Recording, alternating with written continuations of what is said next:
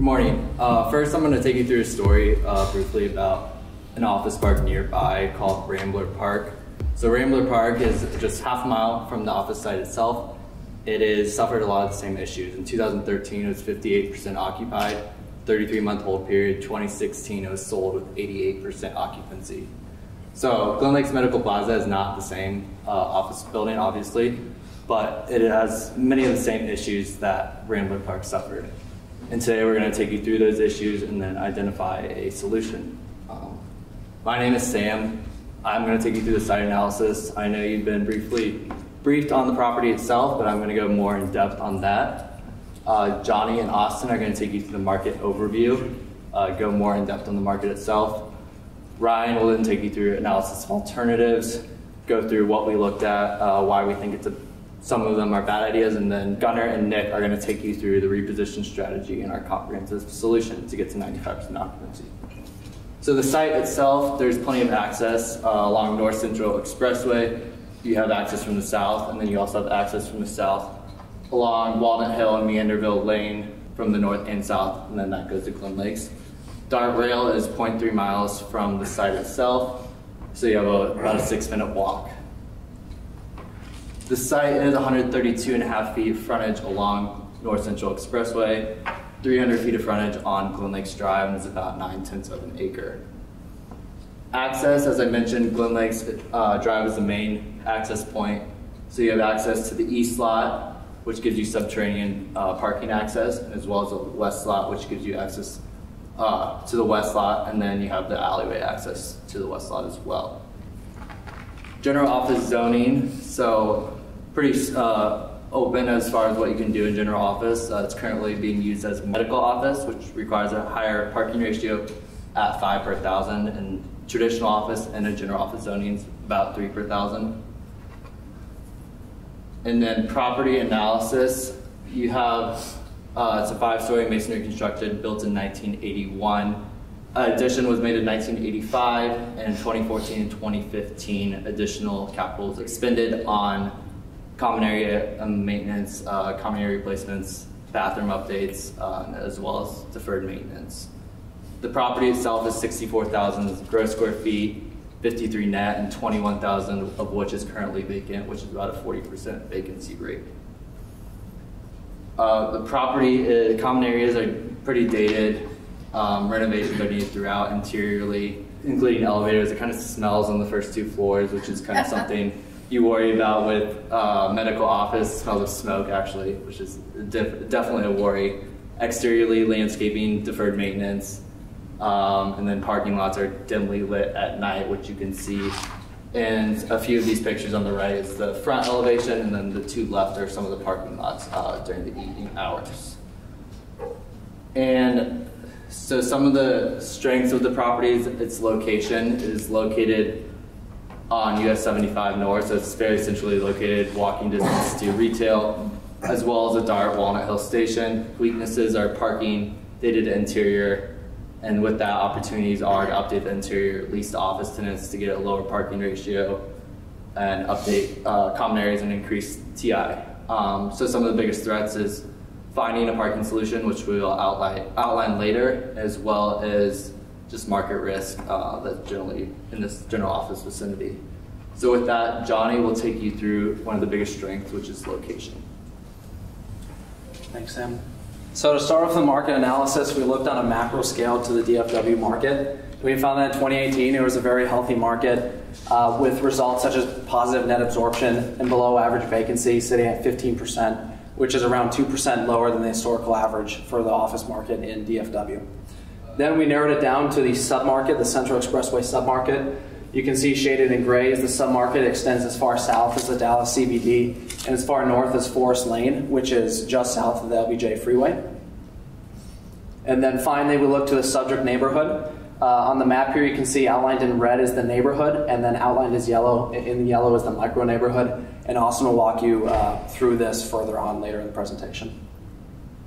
So one of the main advantages of this building actually is its close proximity to public transit. You can see the left marker is the Glen Lakes Medical Plaza, and then the right marker is the DART station. As Sam noted earlier, it's 3/10 of a mile. It's less than 3/10 of a mile to the DART station. So very accessible in terms of public transportation, as well as the fact that there's a bus stop on the northwest corner of the property. So both with the bus system as well as the DART system, it's very easy for tenants and for customers to access the building. Next, we analyzed vacancy, and we can see a few important things on this graph. First, I'd like you to look on the green line here. That is the Central Expressway submarket, and you can see that it's very healthy, sitting at 12%. Roughly 3% lower than the DFW market, office market as a whole in terms of vacancy. So it definitely is healthier than DFW as a whole. And then you can see the huge gap between our building, which is the orange line, sitting at, let's call it 36% vacancy currently, which goes to show just the potential possibilities in terms of rent growth over the next 5 to 10 years, because it is so much higher than the average building in the Central Expressway submarket. This is also seen through this next graph, which shows gross asking rent. You can see again how low the Medical Plaza is, this orange line, which is at $21 a foot, and then the green line up top is the Central Expressway submarket, which is sitting at $28. And then also you can see the forecasted growth over the next 5 years, and you can see that rents are expected to continue to grow up to $32 a foot by the end of 2023. The submarket does have good rent growth currently, and it has over the past few years. Although Glen Lake's Medical Plaza hasn't experienced any rent growth over the last 12 months, as you can see right here, the submarket, the 2 to 4 star buildings within the submarket have seen about 5.5% year-over-year rent growth, which is obviously a very good sign for the submarket. Now, if you look to the forecast, you can see that the rates are expected to decrease. The rent growth rates are expected to decrease. However, I would like you to note that they're still positive rates. So even though the market's softening, we're not going to see a big dip in the market like we did 10 years ago, where rents are expected to fall, because they're still going to be growing just at a slower pace. Next, it's not as good of a view for net absorption in the submarket. The past 2 years, as well as the beginning of this year, Central Expressway submarket has experienced negative net absorption. However, if you look to the graph on the right, which shows net absorption as a percentage of inventory, you can see that the current rate is positive. So if that continues to grow, we'll be in positive net absorption relatively soon, even though we're still negative currently. Next, we can see the heavy amount of construction proposals in the pipeline. There are about 4 buildings that are either under construction or being proposed. However, all 4 of these buildings, after we conducted our analysis, we deemed they were not actually direct comps to our building. So we don't think that this should be an issue in terms of leasing our building and meeting the objective of 95% occupancy. Here you can see that there's relatively low construction overall within a 3-mile radius. 2019, there's less than 200,000 square feet proposed, which is far below the all-time average of roughly 450,000 square feet. Here you can see that there are higher than average deliveries in May, which isn't necessarily a good thing for our building, because it is so far ahead of the all-time average, right at 30,000 square feet. It's actually expected to be 120,000 square feet. But with the implementation of our plan, we don't believe that this should be an issue after we renovate the building and do the various things that we have in our plan. Finally, the comparable property analysis. We found that there are 4 property direct comps to our property. The first one is 10-210. The second one is 10-260. 10-300 and 10-400, and there are more details in your materials that we handed out. But an overall summary would be that all of them are very similar in age, similar in rent, and similar in size, yet they're all significantly lower in vacancy rates, which is why the building needs to be restabilized and rehabilitated through our plan. So now I'm going to hand it off to Austin to talk more about location analysis and demographics.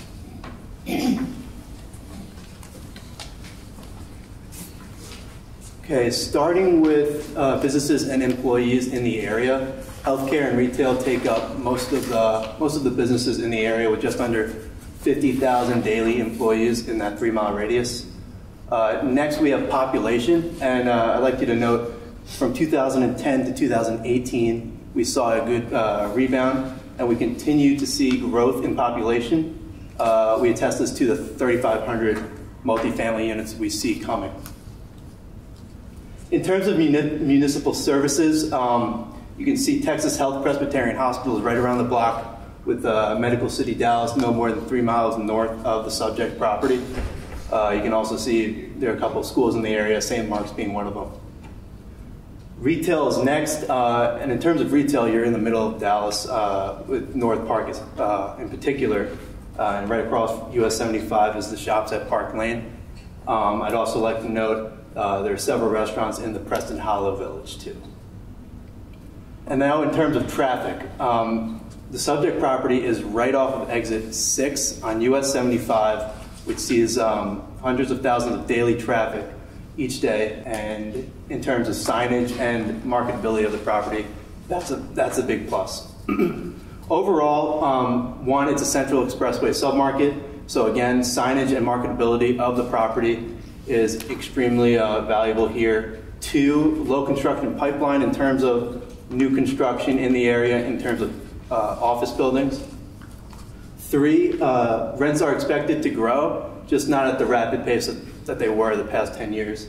And 4, the market is softening, but we don't expect a significant drop. I'm now going to pass it on to Ryan, and he's going to discuss the alternative analysis. Awesome. So one of the biggest things that you need to consider when repositioning an asset is to identify critical issues, the solutions, as well as alternative solutions. First and foremost is the parking shortage. With current owners are unable to lease up the entire building and capitalize on potential revenue, given the parking requirements of 5:1 for the medical designation.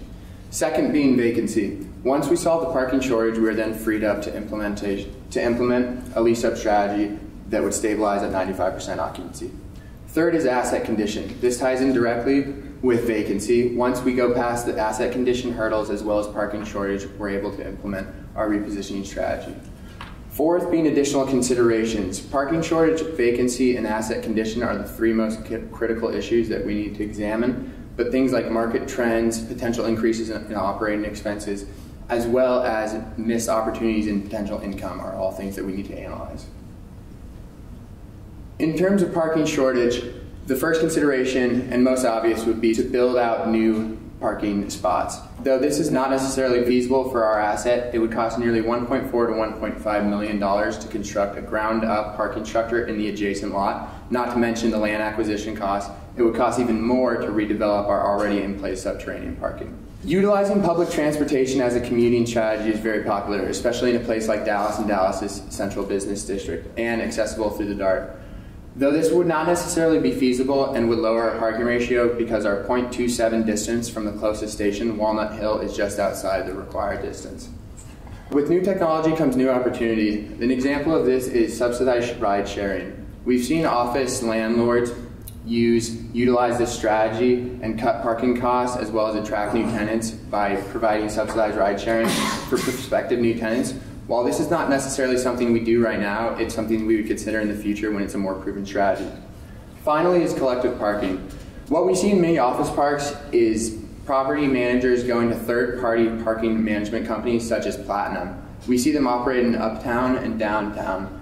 This wouldn't necessarily be feasible for our asset because the availability within the area as well as the incurred expenses.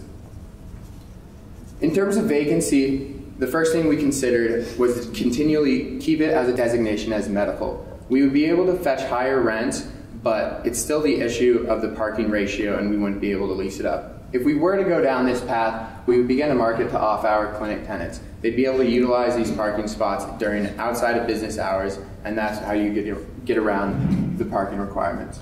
The third and final consideration in terms of vacancy would be restacking the tenant mix. We would hope to restack the tenant mix in hopes to market it to potential tenants to make a more desirable floor plan. In terms of asset condition, this ties in directly with our lease-up strategy. In order to market it to new tenants, we need to revitalize the building. For potential alternatives, you can have anything from landscape improvements to exterior building renovations. It just depends on capital-intensive purposes. And though we didn't necessarily do these are just some of the things we came up with. Finally, following parking, vacancy, and the asset condition, there was necessary considerations to analyze, such as the conversion to triple net. As Sam spoke about earlier, Rambler Park recently implemented this strategy. Our asset is currently operating with a rent structure at modified gross plus E. By converting to triple net, we would be able to forego potential increases in operating expenses. The next is a potential market downturn. The biggest looming fear for every commercial real estate professional is the potential market downturn. What's necessary to examine is that over the past 10 years, Dallas has added over approximately 100,000 jobs year over year. This makes it less susceptible to have a significant dip when this happens.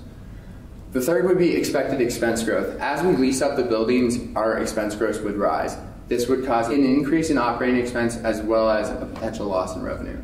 The fourth and final consideration is potential signage revenue. Currently, signage rights are written into the fourth floor lease, but given the fourth floor is not currently occupied, we would propose that we sell the signage rights. Currently, a billboard on North Central Expressway near our asset goes for about $15,000 to $20,000 per month, so we think we could maintain a $4,000 per month on potential signage. These are just a bunch of alternatives that we considered. We didn't necessarily think them the best solutions, and Gunner's going to be talking about what we did. Okay, thanks Ryan. So this is our repositioning strategy. The three main issues that we kind of identified, obviously, as he spoke about, was the parking, vacancy, and asset condition.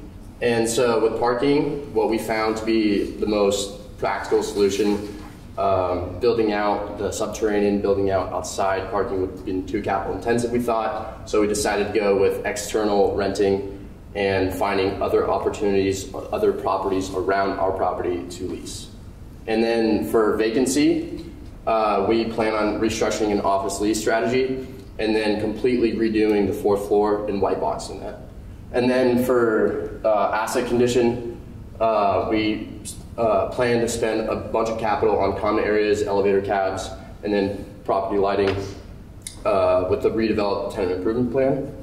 And so here are kind of the areas that we were looking at renting spots from. As was earlier alluded to by Sam, we're dropping our parking ratio from 5 to 3. And this is going to allow us to add only about 70 parking spots instead of the 118 that we needed. And so with these potential areas, we can get more than enough parking to satisfy these requirements. And so here's just some examples of the common areas that we want to redesign. This kind of reflects what was with 10210 and 10260 in terms of their common areas, and we feel like this would be a good selling point for potential tenants. And then this is kind of the capital distribution that we came up with, 25% going to parking, valet, and lighting. Parking valet was a total around $170,000, $160,000. So that $90,000 reflects the rented out spaces that we would do. The valet service would be passed on to the tenants, and so they would pick up some of that cost that would be specified in the lease agreements. And then the lighting fixtures, both interior and exterior, this would increase the visibility, increase the attractiveness of the building, and be a good selling point as well. 35% of the budget, these will go into renovations. Like I said earlier, the white box fourth floor renovation costing about $85,000. And then the 3 elevator renovations, 2 elevators in the common areas, and then 1 elevator from the subterranean parking lot to the first floor. We would redo these, cost about $100,000, and would also be a good selling point for future tenants. And then for the common area improvements, 40% of the capital budget will be included in this area, roughly $200,000. This is a total of 6 corridors, and we want to do all the corridors in the first year, so we're able to lease the vacant units as fast as possible. We plan on doing 1 at a time, so it's not as much of an encumbrance for the existing tenants. So here's some of the risks and exposures that we thought about using this value add opportunity. Obviously, if the market slows, we're going to get less rent, and it's going to be harder to actually lease up those spots.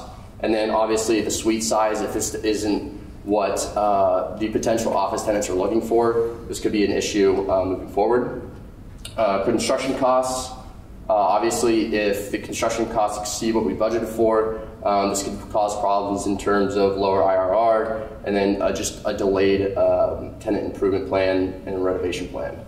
And then for competition, we have a lot of supply within our area, and so if there's a lot of supply, there's a lot of people competing with our property, this could take potential tenants from us.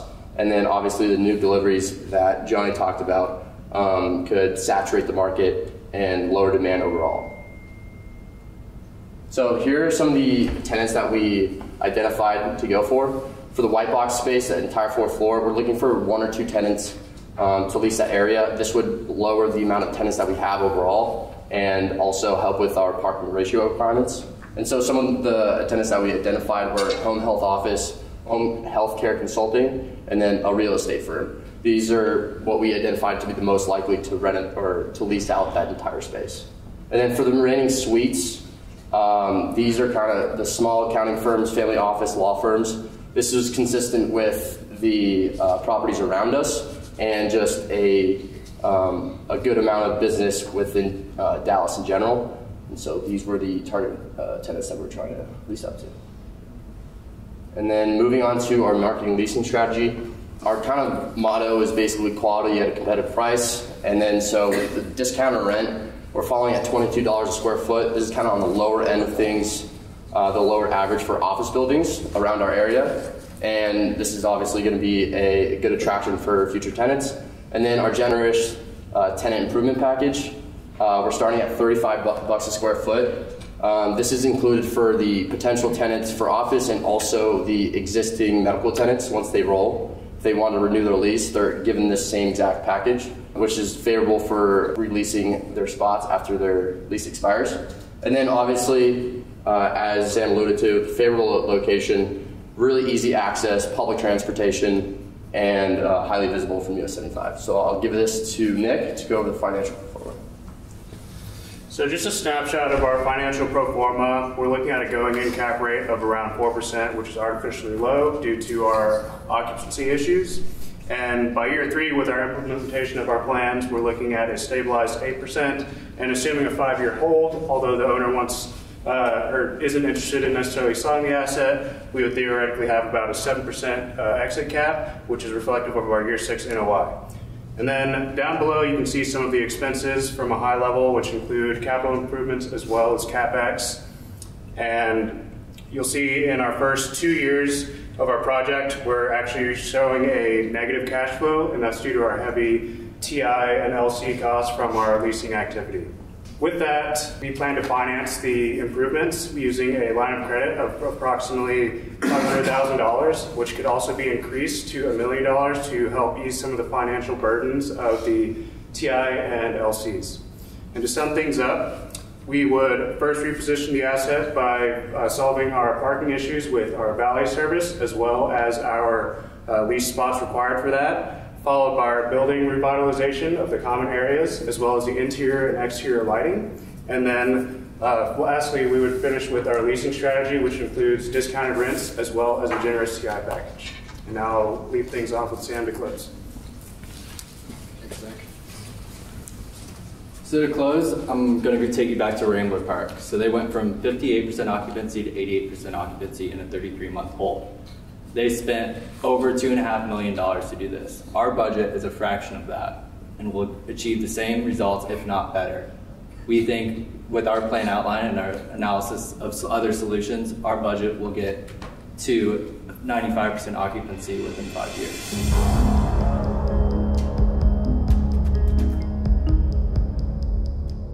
I'd like to understand, how is adding valet going to help with the parking? Because you still have the same number of parking spaces. So how does the valet help in your parking scenario?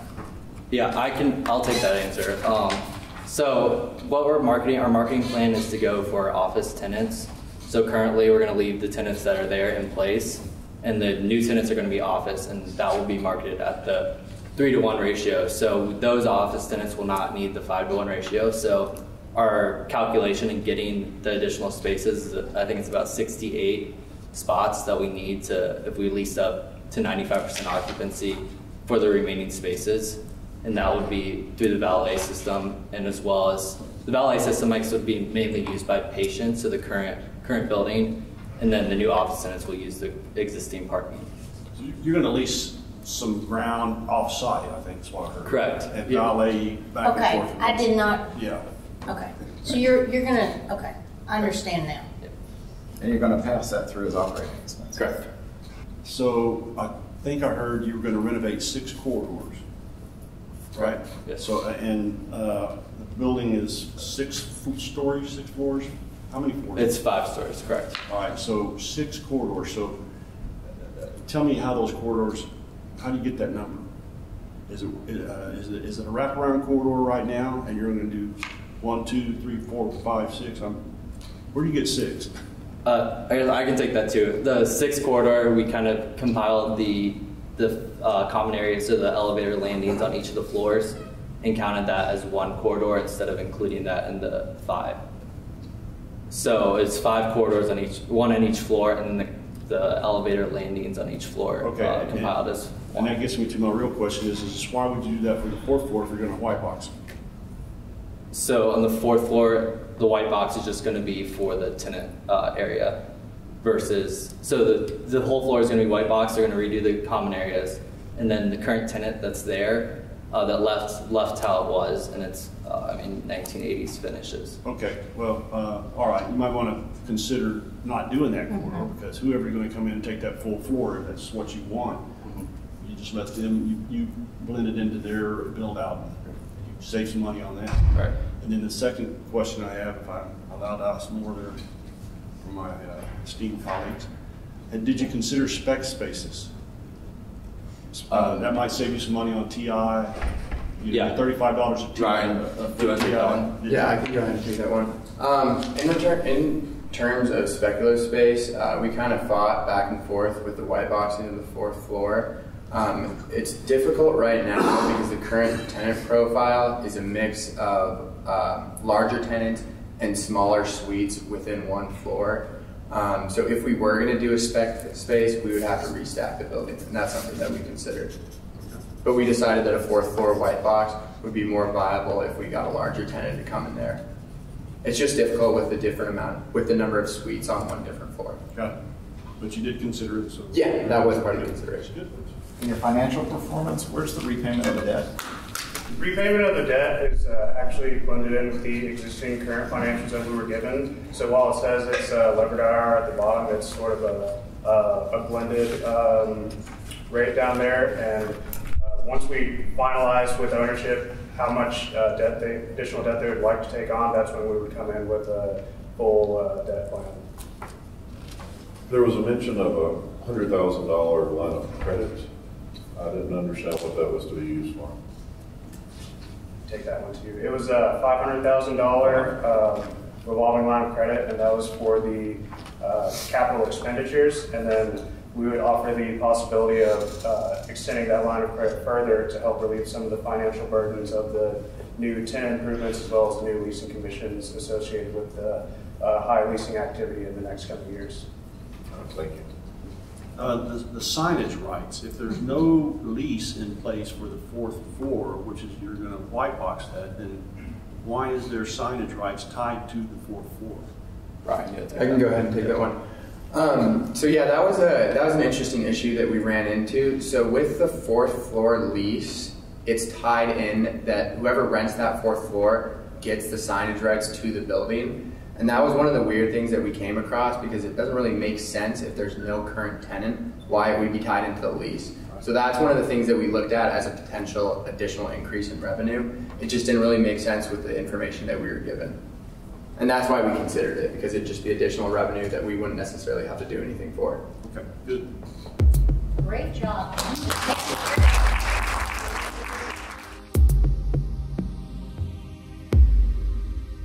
Ladies and gentlemen of the Institute of Real Estate Management, my name is Caleb Myers, and I am joined here by my team, Megan, Jacob, Vivek, and Charles. So we are here today to tell you about a brand new repositioning plan that is sure to increase your tenant occupancy for the target property to over 95% within 1 year. Now I know what you're thinking. The last thing I want to do is to keep you waiting to hear about this incredible new strategy. So with that being said, please allow me to toss the baton off to my teammate and personal friend Charles, who's going to tell us about the property and the financials. Good morning. So today we're going to talk about Glen Lakes Medical Plaza, which is 9900 North Central Expressway in Dallas. So as you can see here, the building is 160 feet by 65 feet with a 5-story main building. There's a second additional building that's behind it for it's 1 story, that's 30 by 60. There are 118 parking spaces on the surface and then in a 3-story subterranean garage. The property has 140 feet of frontage to Central Expressway, which gives us easy, quick access to the highway. Also, you can see in this picture here that it is zoned GOA, which is just general office, which gives us a wide range of what we can do with this property. It is also conveniently located to Presbyterian and Medical City hospitals. It is just down the street from the Walnut Hill light rail station. And there are also multiple bus lines that allow us a wide range of access for both tenants and customers of those tenants. Just a quick overview of the building. It was built in 1982. It's a rectangular building with a brick and metal framed glass windows.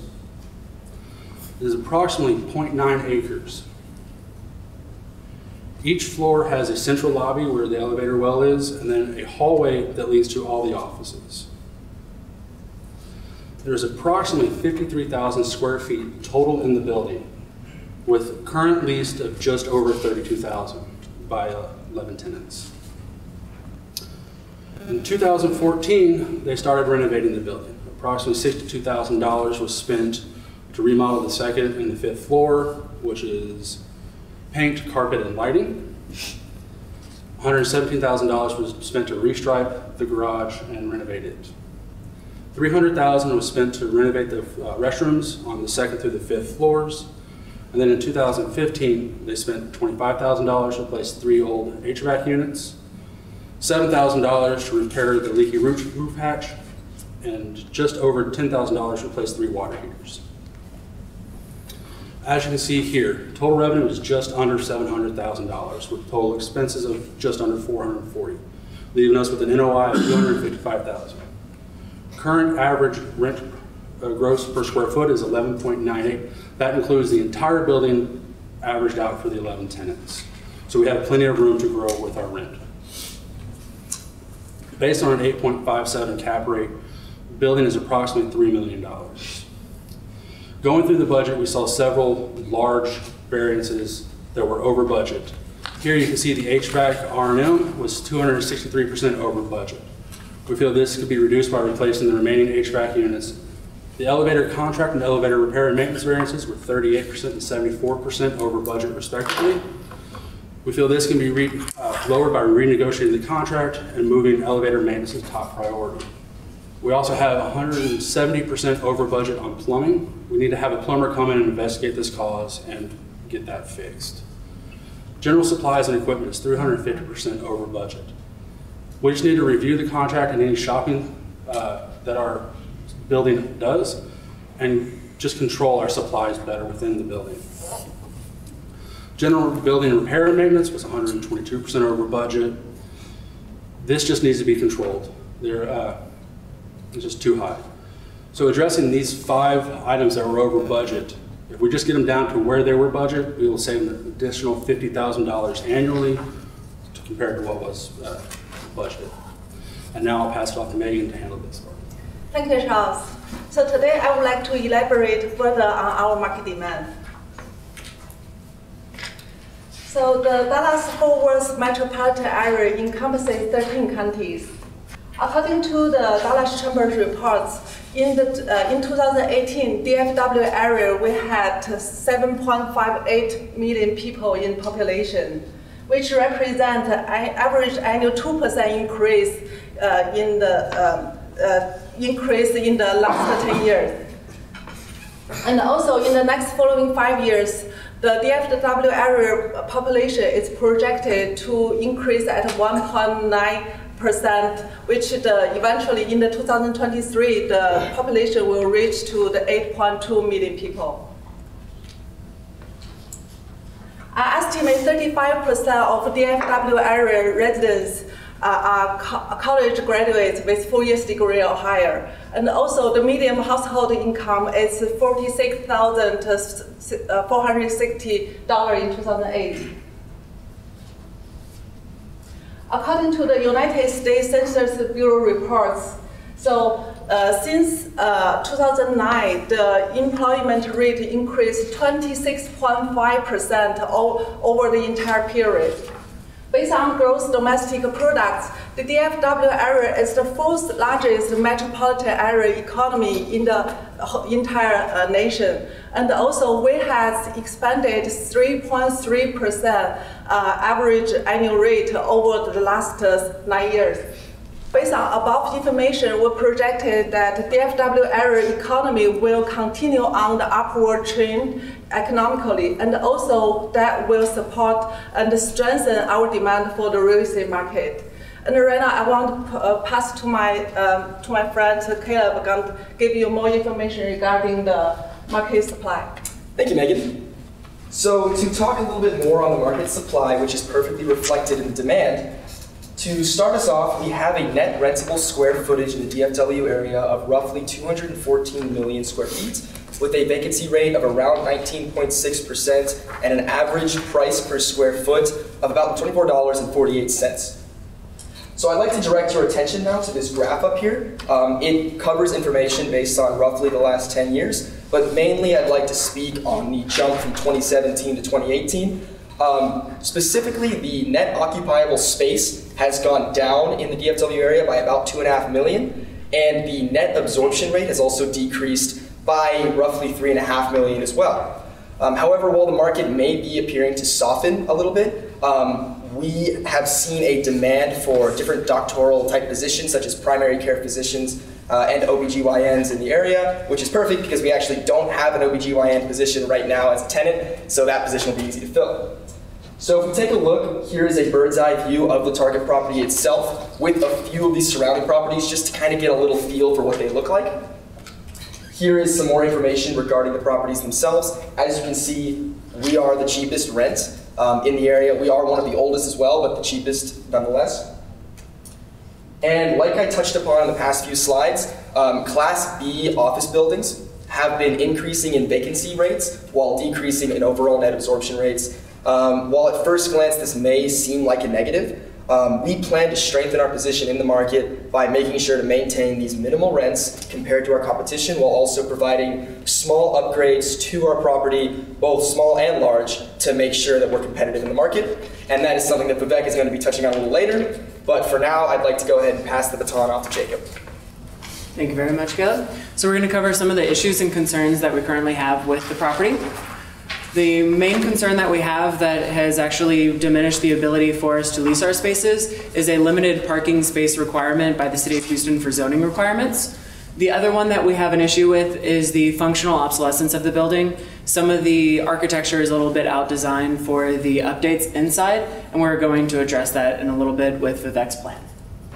Our plan is going to be reducing the parking required by the city using 4 certificates of occupancy, as well as updating the aesthetic of the building so that we can capture that rent. For that, we're going to consider one option, which is going to be the lease space from the hill, which is our backdoor neighbor. So our subject property is going to be up top. We do have the rentable parking down below. I have spoken to Brittany from the Hill, who did mention that currently they're not leasing spaces due to a limited space of their own property. However, with using the plan that we'll talk about in just a minute, they'll actually be able to gain 375 spaces of their own property as well that they would be able to lease out. So they will be capturing the same concept that we'll be using for our property. With this, we'd be leasing 42 spaces from them in this back lot area, and we'll offer a courtesy cart shuttle via a golf cart from this parking to the main entrance, just to keep the safety and liability down. With this plan, we would expect just over $5,000 a month in lease rent fees for the spaces, and then $2,130 per month for the shuttle service with renting the golf cart and the hourly wages of the employee, which would cost $76,040 annually. Due to the high cost of this one, that would be a recurring cost. We do not advise this one currently, but we do think it would be very valuable as we start to lease up our spaces to provide tenant space later on. We can rent less spaces around the 20 space mark, and that would very much help us with being able to negotiate our contracts to include parking. One of the other options we would have is to actually build a parking lot nearby. This lot 17 up here in the top corner is located very close to our subject property and is currently zoned as the only parking structure in the area. So it is currently zoned for parking, but is currently not used for anything. We could purchase that lot add a parking lot on top of it while saving the trees for a small reduction as well. We like our parking reductions in this company. For that, we would expect to have a $350,000 budget for the construction and the purchase, and then $2,130 in the courtesy shuttle. So the only thing you'd have to expend annually is the $25,560 for the shuttle itself. But again, with the high capital cost going into this, we do not recommend it as of now, but it could be an option down the road as well. The one we do favor is going to be the administrative reduction for train access, and this is provided in the City of Dallas very exciting Code of Parking Regulations, thanks to Section 51A 4.313, which is the administrative reduction for public access. And we are currently located extremely close to the light rail station that we mentioned previously.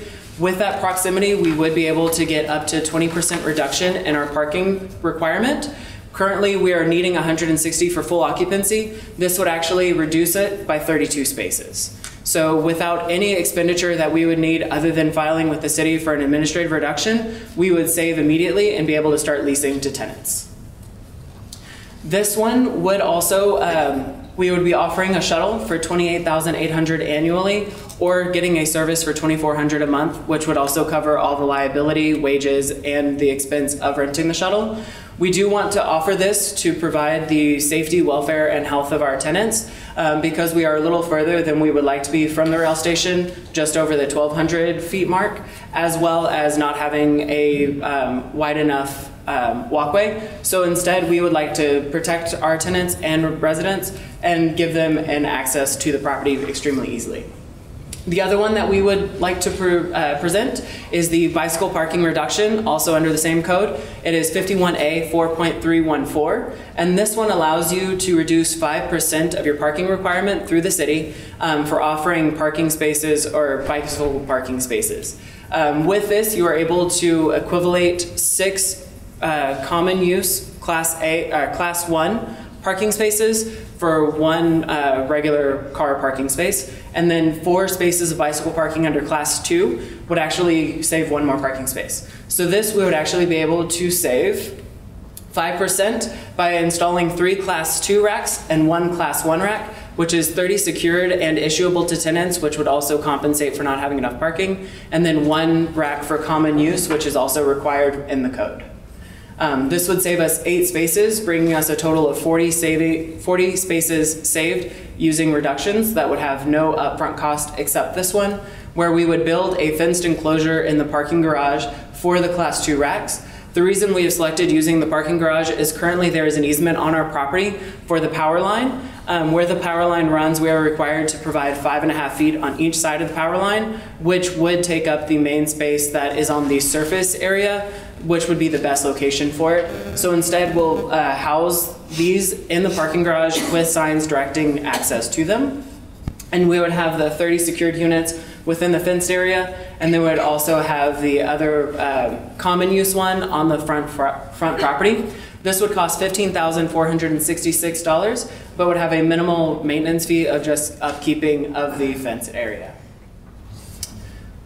Now we're going to go ahead and pass it off to Vivek and hear about what our recommendation for the property is. Thank you, Jacob. So now it's going to be the recommendation and also financials and the numbers behind it. So our recommendation is basically we're going to start off by telling you the problems, recapping the goals of ownership and tenants, etc. Then we're going to tell you what the actual plan is, go into the nitty-gritty in terms of the budget, and then finally we're going to give you a timeline for our proposal. So again, recapping the problem, right now the property only has 118 parking spaces. According to the Dallas City Code, we need 160 parking spaces. And then obviously the goal is just to increase the net revenue.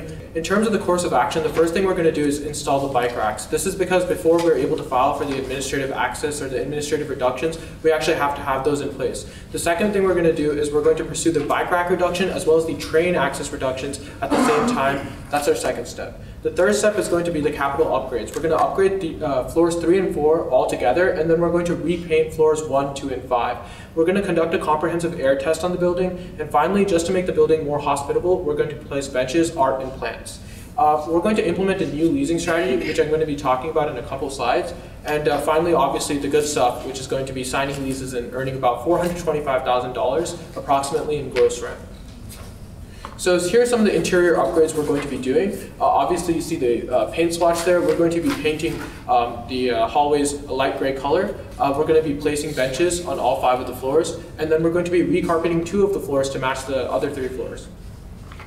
So in terms of art installation, just because we want to kind of engage the community in the restoration of this building, we're going to be doing a local high school art contest. We're going to be providing $300 scholarships for every 2 pieces of art a student submits if it's accepted. Every year, this is technically a recurring cost because every year we'd like to be able to give the students their art pieces back and kind of cycle a new art into the building. In terms of the numbers, just really quickly, there'll be 10 pieces of total art among all 5 floors, so it's only going to be about 2 pieces of art, still making the building slightly more hospitable. So there are a few risks that we identified. The first is going to be projections on when leases are actually signed. Obviously, we don't have a fortune ball, so we don't really know exactly the date of when leases are signed. We believe our estimates are conservative, but at the same time well balanced to project some type of optimism with our plan. At the same time, potential costs could be higher than the actual budget. In order to kind of mitigate this risk, we've definitely taken steps to get bids, also be conservative our numbers, and make sure we're not cutting any corners here. And finally, there's just the overkill risk. Are we doing too much to get tenants back in? In this aspect, we take the position that we'd rather be safe than sorry. With that said, in terms of financing, we're going to do capital contributions that we're going to first go through the SBA, the Small Business Administration, to pursue these mortgages. If it doesn't work out there, if we're not getting the rates we want there, or if for some reason our financing doesn't happen there, we're going to be using other mortgage lenders such as Plains Capital Bank, Texas Citizens Bank, etc. In terms of the actual, terms of the agreement, we're pursuing 5.5% loan at 25 years of amortization on a 5-year balloon payment. TI allowance, as well as just the capital contributions all together, will be 75% loan to value, so we're going to be putting 25% of that down per this plan commencing. So the leasing plan we think is quite simple actually. Right now we all know this building is in a dire situation in terms of cash flow. We have to do something right now to make sure that we get new tenants in to basically increase the cash flow. And what we're going to do is the asking price right now is $22. We're going to accept $18 for the first wave of a new tenant. So right now the building's approximately 60 or 61% occupied. Once from 61 to 75%, we'll be doing deals at $18 per square foot. Okay, and then from 75 to 85% occupancy, we'll be doing deals at 20. And finally, when we stabilize the building to a point where we feel comfortable with the cash flow, the last 15%, we're going to be doing deals at $22 a square foot. To clarify, these are all gross numbers. The other 2 aspects of each of our plans is going to be that they all have 2% annual bumps and then 4 months of free rent. Now, just to clarify, we're not offering that off the bat. It's just our way of basically negotiating that lease if it comes to that point. The other idea we have is once we actually do the capital upgrades, we clean up the building, we make sure that it's really tenant friendly, we're going to do a broker open house. Now, although this isn't very much used in commercial real estate, we believe having all the brokers who are even the slightest bit interested of just knowing what the building is will create new leads and prospects which will allow us to sign leases quicker.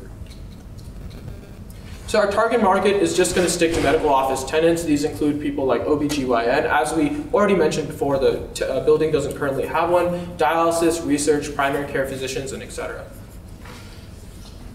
So here's just the high-level overview of the budget.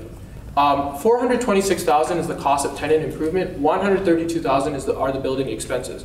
I'd just like to make a clarifying point here. The $426,000 is going to be spent regardless of our proposal being accepted or not. Tenant improvement will always be part of the equation. So really, the main part of the equation we'd like you to focus on is $132,000. That's really the building expenses we're putting in through our plan to make this a more rentable building. So here's the actual budget breakdown. The 3 main costs are going to be tenant improvement, the carpet, lighting, and paint, so basically a full redo of floors 3 and 4, and then finally the shuttle service. As you can see, tenant improvement clearly the bulk or the majority of the cost. The total cost is $558,000. Now here's where I think, this is my favorite part of the presentation. So this talks about the current versus pro forma NOI. So I'm kind of a numbers guy. So right now we're only doing $255,000, and after debt service, etc., he's barely clearing $45,000. And that's going to be your cash flow. Pro forma 2020, so this is if you annualize the rents after we bring in tenants and then you don't include rent abatements, the NOI of the building will increase to $511,000, which means a net gain of $256,000. And in terms of cash flow, your cash flow is also going up by $300,000 to $348,000. Just a few clarifying points here. The first being, the way we got to these numbers, obviously we're adding up the net rents to the net revenue, and then also we're subtracting the 25% we put down for the capital contributions on the $532,000 total amount, and then we're also including the interest and principal payments on that loan that we're going to do for the first year. So with that being said, here's a quick timeline of where we project our plan to go through. So March 1st, so today, if you accept the plan, we're ready to put it into action. We're going to commence the capital improvements, and we're also going to begin the process of filing, filling out the paperwork, making sure we comply with whatever the rules of Dallas City are, etc. April 1st, which is 1 month from now, we're going to release a new marketing brochure. Throughout the span of April, not necessarily the first day, but throughout the span of April, we're going to conduct the broker open house once the capital upgrades have been made. We project that by August 1st, we're able to bring at least the first tranche of tenants in. So somewhere along that line, we average out by January 1st, 2020, including the free rent, that's when we're going to have full cash flow coming in. Even if you take, give or take a few months on this number, with the cash flow we're projecting, it's clear that our plan, our proposal is the most efficacious at what we're trying to solve, which is increasing the net revenue. But with that said, I'd like to hand it back to Caleb, who's going to wrap it all up for us. Thank you, Vivek. So to go ahead and wrap this up, because we did have so much information that we told you about today, and to do it very quickly because I think we're approaching on time, there's a few main things that I'd just like to go ahead and clarify one more time. So to start us off, compared to our competitors and the amount that we're spending, we are definitely getting the most bang for our buck, as you could have seen from our financials near the end there. Our plan is going to be very time efficient, which we're hoping, like he said, in the next year, we're going to be producing 100% of the projected returns for this project. So with that said, thank you so much for allowing us to be here today. We've had a great time preparing this presentation, and we feel that our project is going to be the best possible solution for this building, and we hope you all feel the same. Again, thank you so much, and please let us know if you have any questions. Thank you.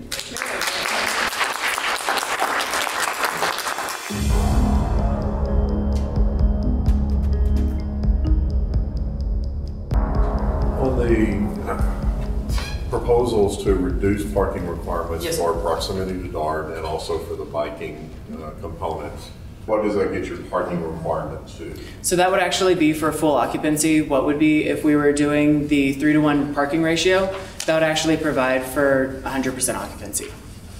And so quick follow-up, what's the proximity to residential components for the biking folks? How far away do they go? So there's housing right on the other side of the highway, and a lot of apartment complexes are going to be in each of the corners. So right on the other side of the highway, and then down the road in each direction, there's going to be major apartment complexes with hundreds of tenants in those.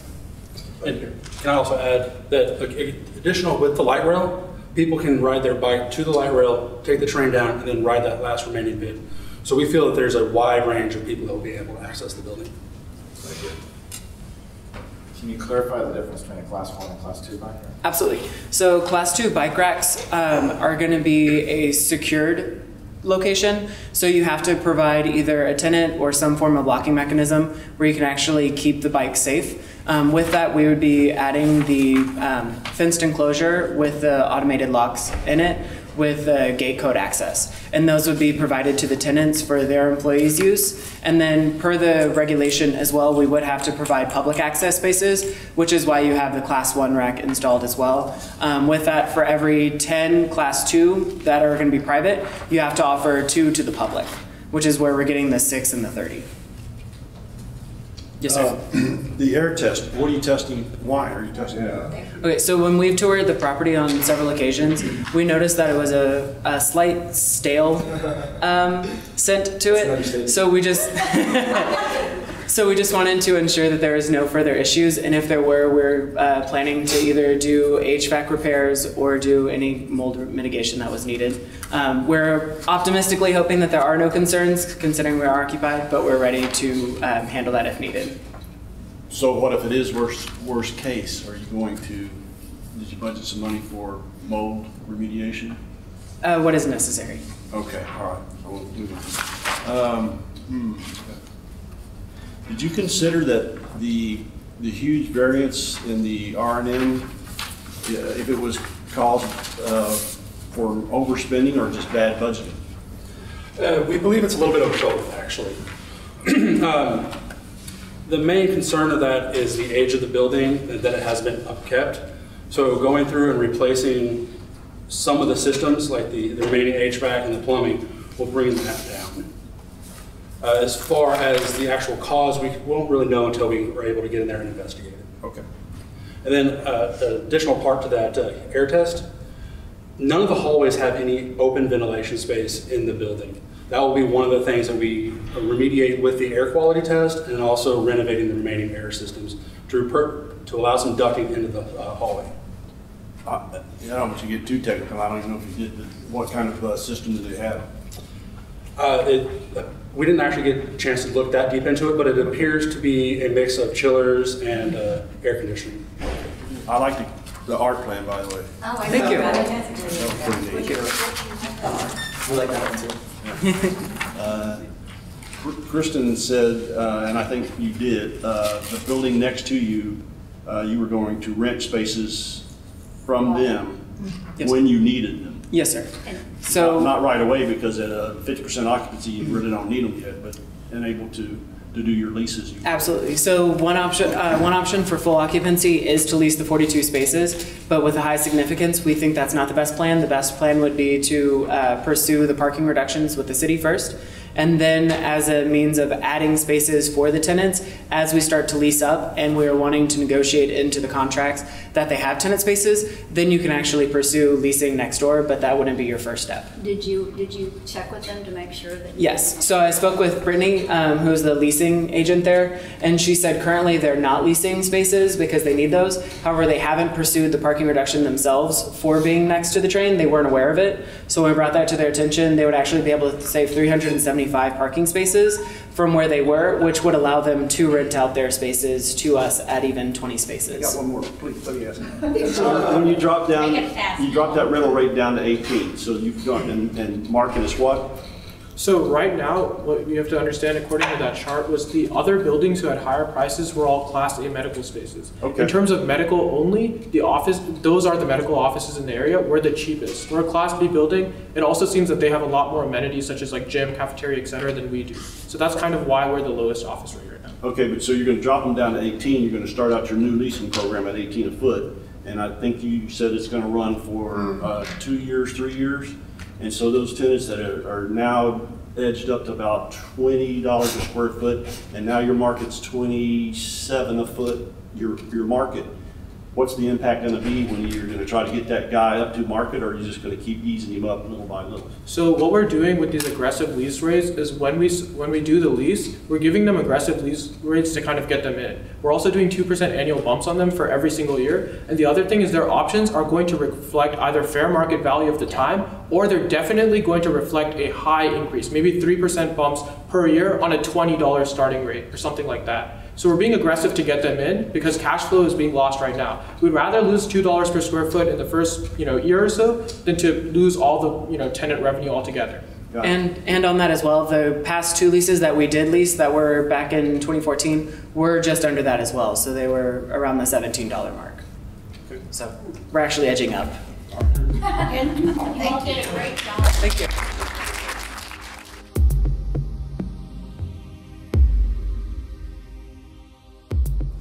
Hi, my name's Logan Gregory. I'm Renee Looney. Mauricio Robles. Quentin Peixoto. I'm Nicholas Williams. And Jason Hurd. We are Eagle Consulting. Let me start off by saying thank you for taking the time to listen to our presentation on Glen Lakes Health Plaza, located at 9900 North Central Expressway in Dallas, Texas. Running through the table of contents just to give you a brief overflow of how our presentation will go. We'll start off with analyzing the site and property, showing the current financial of the property, doing a market analysis of the area, showing you some of our ideas we thought of with our analysis of alternatives, go over the demographics in the area, show you our marketing plan for what we chose to do with the property, and then ultimately our proposal. Starting with the site. Up on the screen is a survey of the property that we received from the City of Dallas Building Department. When you look at the survey, you can see that the property is approximately 0.91 acres in size. It's a rectangle. It's right off of Highway 75 and Glen Lakes Drive. Upon our site visit to the property, we saw that the project slopes gradually to the right, to the east. Located just 0.3 miles away from the property, a 5-minute walk, is a DART station located at Walnut Hill Station. Right outside the front door to the property, where you see that star on the map, is a DART bus that'll take you straight to the DART station. Up on the screen here are some photos that we took during our site visit. So the property is 5 stories, approximately 50,000 square feet. It is a brown brick clad. It has aluminum storefront windows that are tinted that run from the 1st floor to the 5th floor and line the perimeter of the entire building. Beneath the building is a 3-story subterranean parking garage. The structure of the building is cast-in-place reinforced concrete, structural columns, and cast-in-place concrete at each floor level. At the front of the building is minimal landscape, which we think just meets Dallas City Code. Though our property is a Class B, we consider it to be in poor condition for some of the reasons that the pictures portray on the screen. There's damage to the exterior. This photo right here is in the parking garage, so there appears to be some water damage there. And we could do a better job on maintaining the outside entrance to the parking garage. That might be a little off-putting to some tenants and their visitors. Inside, we have interior damage on the walls. Another little something that might be a bit off-putting is the fact that the first unit you see when you walk in is apparently being used for storage. We feel that could be utilized in a much better way.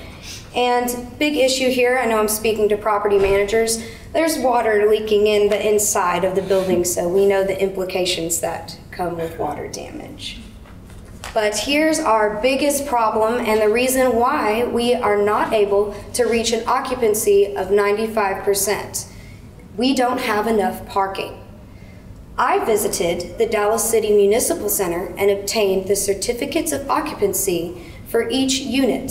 The important thing with that is that it designated the land use for each specific unit, which means that they have different parking requirements. For each unit designated as medical use, you need 1 space per 200 square feet. For each unit designated as general office, you need 1 space per 333 square feet. So we were able to do our parking analysis from that. We currently don't meet the required parking ratio for the designated uses. We need 146 spaces. We currently have only 118.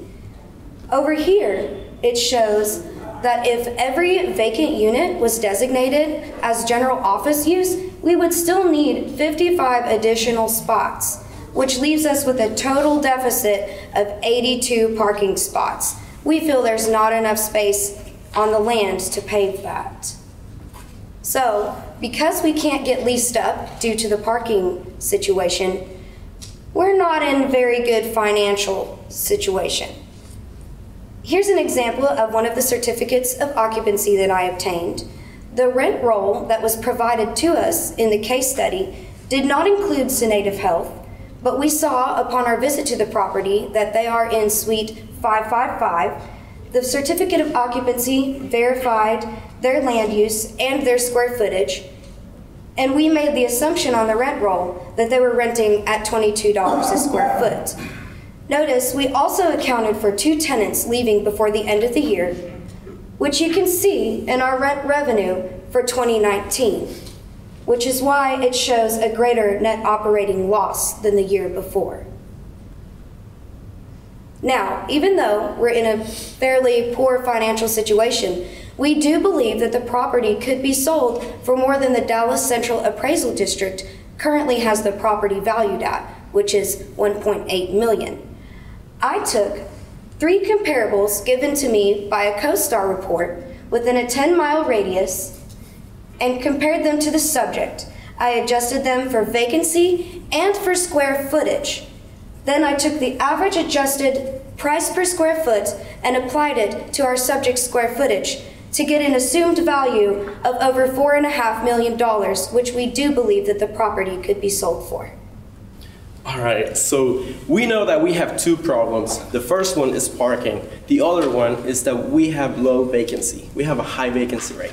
So before we made any suggestions on how to fix these problems, we wanted to do like a really good market research to know what everybody else is doing, to know what the market is doing right now, to know what it has done in the past, and also to get an estimate to what the market will be doing in the future. So the first thing that we found out after doing a full underwriting CoStar report, we found out that the average gross asking rent is $24.86. That is almost $4 higher than what we're asking, because on average right now on LoopNet, we are asking $21 per square foot.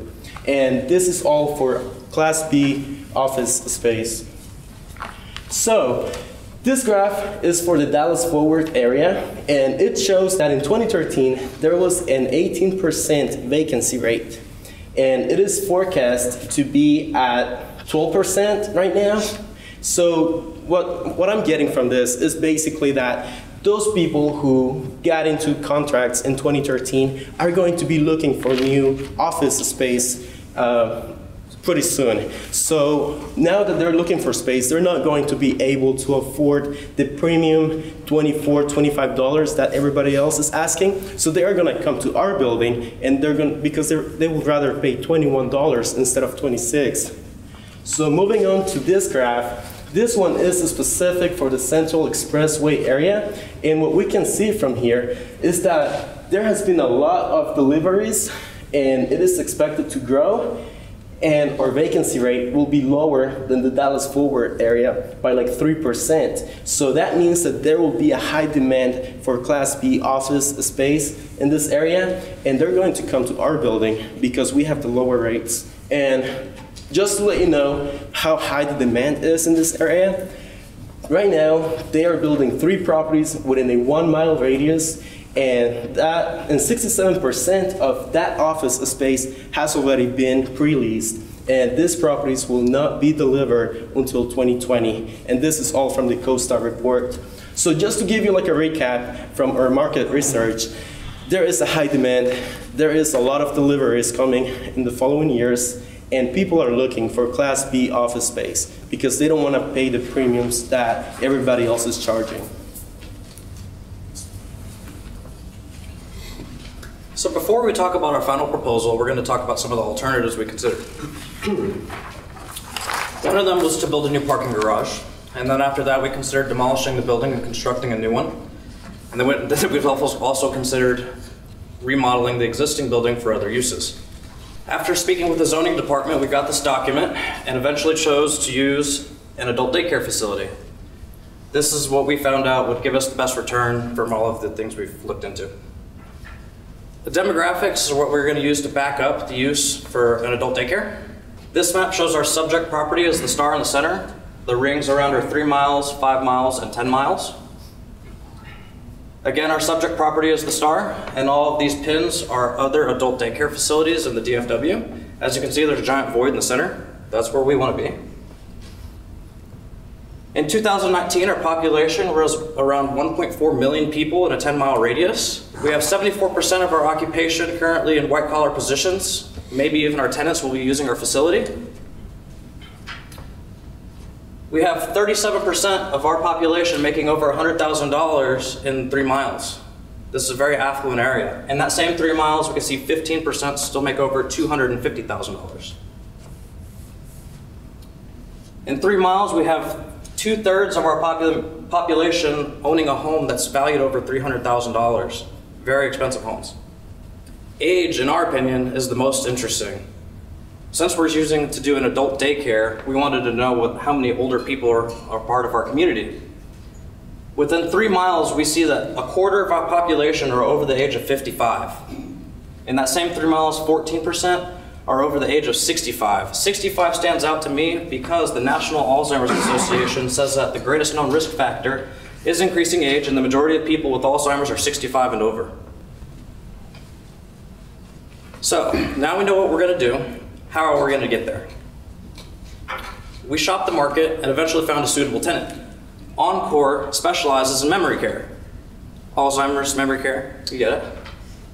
We eventually contacted them and we got information that they would be willing to pay $26 a square foot.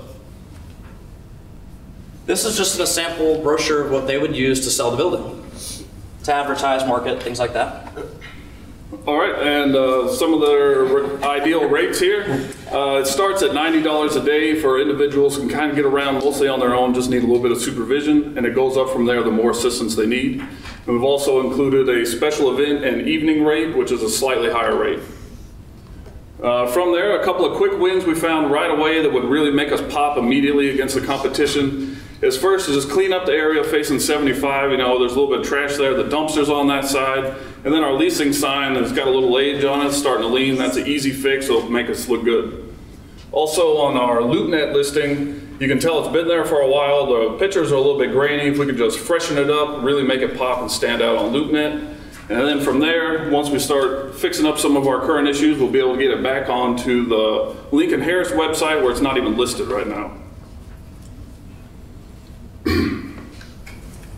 Thanks, Nick. All right, so we've heard about some issues with the property. We've heard about our solution with the adult memory daycare facility. Now let's talk about our course of action and how we're gonna get there. So let me just preface by saying that we're gonna keep this building as medical office use, but we just wanna designate the 4th floor to Encore's adult daycare facility. That's going to include construction costs. We created a conceptual plan for the 4th floor. We went out to a real general contractor in the DFW area known as Parkway Construction and got a proposed construction number for what it would take to actually refinish the 4th floor. This following slide here shows a conceptual plan that we created that we think would be indicative of what Encore's adult daycare facility would really want. Having things such as a member lounge where we can set up tables, the guests can come and watch movies. We have a library in the back here for quiet time, an auditorium where there can maybe be karaoke, dancing, things like that, an exercise studio right next to the windows looking over 75, locker rooms here in the middle, an office area where Encore can actually operate their business. And right up here in the front, outside of the elevators, would be the member relations area where new tenants can come, sign up, learn about the facility and what's offered there. On the right side of your screen is a breakdown of the estimate that it would cost to actually redo the 4th floor to make this facility work. Starting at the top, you see interior demolition, which includes an abatement cost, which we think would most likely be absolutely necessary being as this building was built in 1981. You see that we're going to move around some walls. We're going to redo some structural framing. These red lines indicate where those walls will be moved and the space will be opened up. Then we'll refinish with new flooring, new paint, new ceilings. That number came in just approximately over $200,000. So we took that number and we got an $8.44 per square foot cost, which actually just includes flooring, painting, and new ceilings to renovate the remaining 12,000 square feet that's currently vacant in the facility. This includes the 1st floor, the 2nd floor, the 3rd floor, and the 5th. Using this number, we plan on doing tenant improvements on those particular spaces so that we can invite other tenants to come in and just use it as office space, correct? So this number would come out to just under $315,000 for interior construction costs. But seeing as parking was such an issue with this property, we didn't want to just glance over that. So we came up with an idea to add 14 parking spaces at the front of the building. These spaces are going to be right off of Glen Lakes Drive, just a short walk to the entrance of the building. We assume that we can rent out these spaces for revenue, $65 a month as reserved parking for future tenants to come in, being as the short walk to the front here. Also, we included a drop-off lane, which we think will be absolutely crucial for that 4th floor use with the adult daycare facility and the demographic that we're marketing to. Included in the construction estimate for these costs was $43,000 to do all of this dirt work and new paving. So that brings our number to just about $360,000 for interior and exterior construction costs. My colleague Jason is going to talk about how we consume these financials in some of the following slides. To further our solution for parking, I also reached out to Bobby Rieger at the Municipal Center, and he said it was very likely that we could get a parking variance because of our new land use for the 4th floor. And the property manager for the property adjacent on the south side of us, right next door, we reached out to her, and they may be willing to lease over, what, 30 spots to us? Now we come to the part of the presentation that's my favorite when talking about any good deal. How are we going to finance it, and are we really going to be making more money from it? Now, the original plan was to rate shop around at different banks and institutions to see who would offer us a better rate on our proposal. That was until my colleague Nick Williams here did a little more research on the property and found us the deed of trust. In it, we believe our property is one of 20 rolled up into a REIT. That's a real estate investment trust portfolio. All of these are medical offices in the state of Texas. Now, Capital One originated a loan back in December of 2015 for $407 million for these properties with a max aggregate loan amount of $421 million. That will come into effect later on. Now, Capital One not only has the first lien deed of trust on the property, they also have the first lien deed of trust on the assignments of rents and lease. Because of that, we knew we could not go out to other institutions to get a loan. No bank would give a second lien loan, so we had to keep the loan in-house. Furthermore, as you see here under maintenance and security, Capital One states that no improvements, remodeling, or demolition can happen to the building without the consent of Capital One. Now, because of how poorly the property is performing, we believe Capital One would go ahead and approve our proposal for a better cash flowing entity. Now, how many of you could go out into a bank market today in this rising rate market and get a loan for 4%? We believe we would be able to do so through right of option as seen here in section 8.11 of future advances. In it, Capital One states that they would loan up to that max aggregate loan amount of $421 million, and the advance would take on the same loan terms as if the advance was done on the date of execution back in December of 2015. Now, I'm sure you're wondering, where is this guy getting 4% from? On my experience as being a commercial underwriter for commercial lending, the Wall Street Journal Prime is a primary pricing structure for most loans. We added on a 0.5% just for risk of rate and return, and we were able to get a 4% loan. With that, we were able to roll into our loan amount. We added on our additional construction costs and found that we're only going to be adding on an additional $20,000 interest expense per year. That's less than $2,000 a month. With that, we were able to roll into our pro forma. Now, as we talked about earlier, Encore would be taking over our 4th floor, taking our occupancy from 50% to 70% just by the year 2020. As Mauricio talked about earlier, we're expecting a 12.5% decrease in vacancy to reach our objective 95% occupancy by the year 2022. We may hit that sooner because of the demand for it. Down towards the bottom of the pro forma, you can see that we're estimated our cash flow that we're expecting to get from the properties. We're expecting to double our cash flow in 2 years. Over on the right-hand side, I've done a basic loan covenant structure that most banks require of their borrowers. This is a 1.25 to 1.3 debt service coverage. I've done this on an interest-only basis as well as an amortizing basis, and we still meet those covenants. Now, back over at the pro forma, you can see I've taken out depreciation from the pro forma. The reason why is property owners are intentionally adding back in depreciation to devalue their property. The reason behind this, as seen in this article in the Dallas Morning News, to gauge a REIT's actual property value, you have to take out depreciation. Depreciation in REIT, one, acts as a tax shield. Second, if property owners have a negative NOI, they do not have to pay shareholders and investors their stake. That keeps more of the cash in-house. The other thing that I've done is I've done a loan-to-value property analysis as well as a cap rate property analysis. By taking our cap rate analysis in CoStar, we found a 6.6% cap rate. We take our cash flow, divide it by 6.6% cap rate to get our property value, and we are expecting to increase our property value by $2.8 million.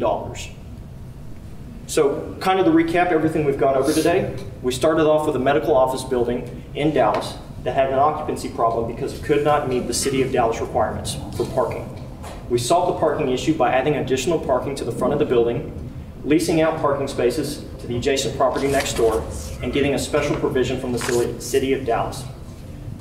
Once we solved our parking issue, we were able to increase our occupancy by getting a letter of intent from Encore and by renovating the interior of the building to make it more appealing to tenants. On behalf of all of us at Equal Consulting, we'd like to say thank you for your time. Thank you. like to open the floor up to any questions that you may have at this moment.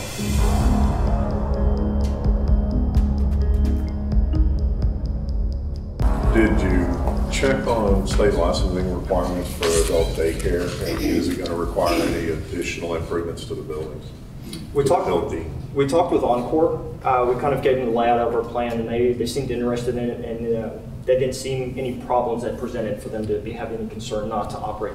So if I could answer that question, based off of state licensing and things of that nature, seeing as it's not going to be an overnight facility, it's just a daytime facility. We worked under the assumption that the current layout, the bathrooms, things like that were actually going to be okay for the facility, seeing as it wasn't an overnight stay. And the city it is under the current zoning for the land. It was a specialized use within the medical office use after we did research. I thought it was a very creative solution.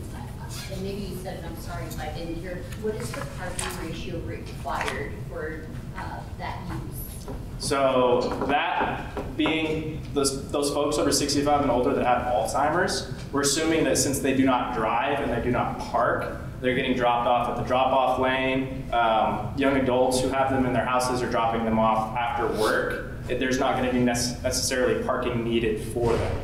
So that was sort of why we went that route. And Bobby Rieger, who I spoke with, said that because of that special use and just the type of people that are going to be dropped off, you know, their transportation situation, that the variance would be even more likely to get. So that's how you solved your needed 82 spaces, or I mean? So if I can also say one more time. At the beginning of the presentation, said you needed 82 spaces. Mm-hmm. So is that how you solved it? Or so we did actually talk. We talked about a solution to come up with 82 spaces, right? Which was a parking garage. Right. Using some information that you would see in our appendix, we found that it costs $50.91 on average in 2018 right now per square foot to pour and build a parking garage. So we did a little takeoff of the amount of space, the 8,000 square feet that's currently right in front of the building, in between 75 and the building. So that right there, if we built elevated parking, would be 20 spaces. If we needed 82, that's 4 floors. It's roughly $400,000 a floor to build. So that's over $1.5 million. So we took our route here with the construction costs of about 350 grand and thought that would be, you know, a better cash flow, a better use of money, if you will. And we were able to solve that parking because we're adding on additional 45 parking spots, and then the city variance will actually decrease the required ratio that we are needing. Mm-hmm. Yes. Does anyone in the neighborhood pay for parking? Any of your neighbor properties have charged for parking? So there is an office space that's right across the street from our building, which I'm sure you've seen. It's a very nice facility, and we're actually acting under the assumption that there was surely paid for reserved parking there. Okay. Did you consider accessibility to Haas 88? Accessibility as far as for the folks. Accessible now has been inspected.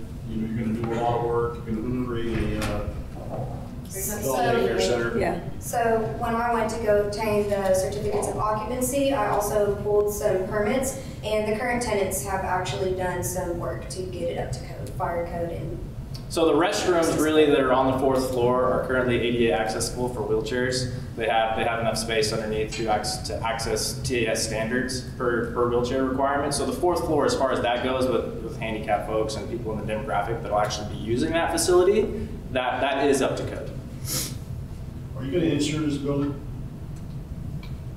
Well, under the deed of trust, Capital One already makes sure that the property is insured. That is one of the. Because I don't see it in your perform. I'm nitpicking. I'm sorry. No. That's okay. We're coaching. In the deed of trust, it states that the property is supposed to maintain proper insurance, so that's a Capital One requirement as well. So it should already be properly insured. And then, why did you flatline your taxes? Flatline our taxes? We couldn't find the actual rate. Okay. Right. So what would be a good adjustment year to year as far as taxes go on the performance? Or something more than zero. We'll see the other problem as well with it being being a REIT. They're also subject to different taxes, and unfortunately, we couldn't find that information to be able to give you a true tax. I'd have to really dive into the REIT or the portfolio of it to find that information. I think Rich was talking about real estate tax, not tax to the ownership. Yeah, not your property tax. Yeah. Oh, property tax. Yeah, especially what you make a year. Taxes here, your Well, they're not either not showing up here in your operating expense, which. So our budget that was given to us didn't have a line item for property tax. We just opted not to use it. We weren't It sure had if a maybe it was $3,000 tax expense per year. Yeah. I like the research that you did. I like the research. Mhm. Absolutely. Great. You went to different sources. Yes. You didn't just rely on one source. We put a lot of man hours in and a lot of driving, so. Yes, absolutely. Yeah. It's fun though. It was a good time. I got probably one more question. Oh, go ahead. Did I catch there that you were going to do spec suites, or Yeah. you talked about your TI? For the 12,000 feet you're talking about. And I didn't know if you were going to do spec spaces with those, or you were going to get a new tenant and give them a TI allowance. Okay, so that $8.44 there would be included in a TI allowance. So that was just part of the construction company that we talked about previously. If you actually looked at their bid proposal, which we kind of glanced over, I apologize for that. There was a $115,000 line item in there for tenant improvement, which included that $8.44 and the roughly 12,500 square foot of vacant space. So that would be an allowance item. Okay. You all did awesome.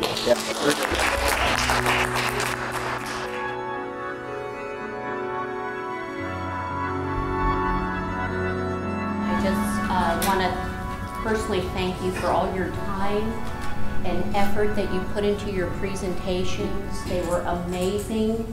We were blown away. You're our first annual case study competition teams, and we couldn't be more proud of the products that you produced. Your presentations were awesome. And so with that, I'm going to have the case competition chair, Christy Clenny, come up and talk to you about the experience today and feedback from the judges and announce the winner. Yeah. Well, because we're so blown away and we were just like, I mean, this started as a little idea, and this is, you know, it's now come to fruition. So we're amazed. So we have decided, just off the cuff, that we're actually going to give second and third prize too. So second prize will be $1,800 that you can divide amongst yourself, and then $1,200 for third.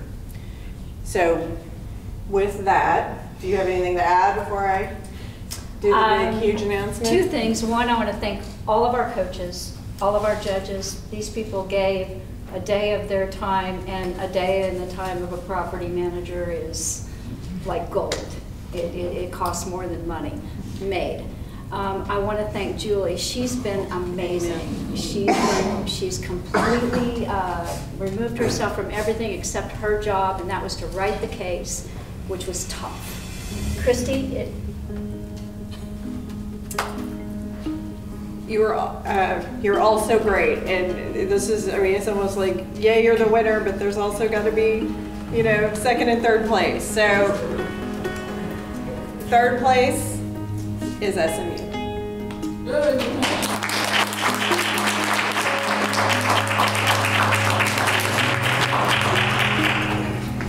Second place is UTD.